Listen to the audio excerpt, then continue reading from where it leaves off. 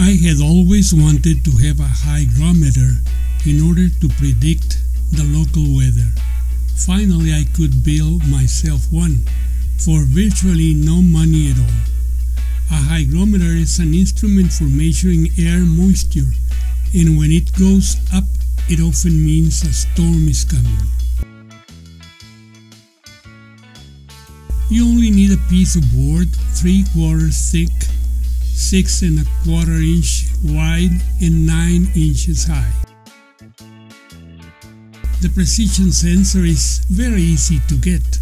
Just ask a girl in your family with long hair to give you a couple of hairs. Paint one side of the board white or glue a piece of white cardboard on it.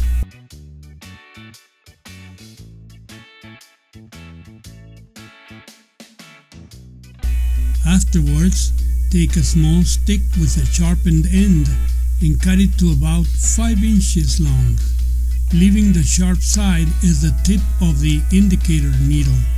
Close to the blunt end of the needle, tie a small length of copper enamel wire or similar piece of wire, and this is going to be our bearing for mounting the needle to a small nail, which will be our pivot point. The wire picture here must have a couple of turns to wrap around the nail so it will hold the needle without unwanted motions.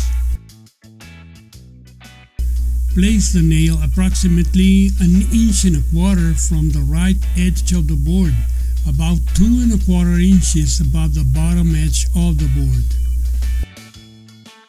Place another nail close to the upper end of the board, close to the right edge and as far as possible from the first nail.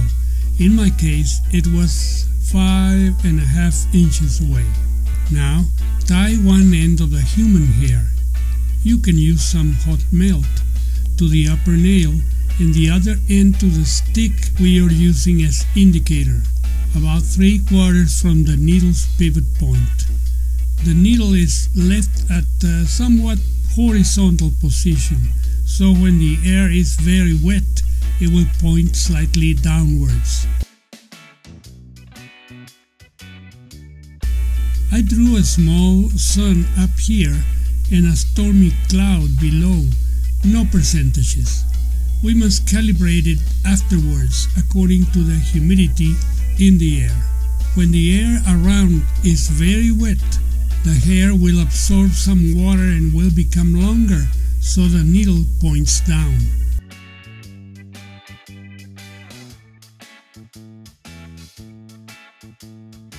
When the air is very dry, the hair will become shorter and it will point upwards. It is practical to partially drill a hole on the back of the board so you can hang it on the wall and you're all set.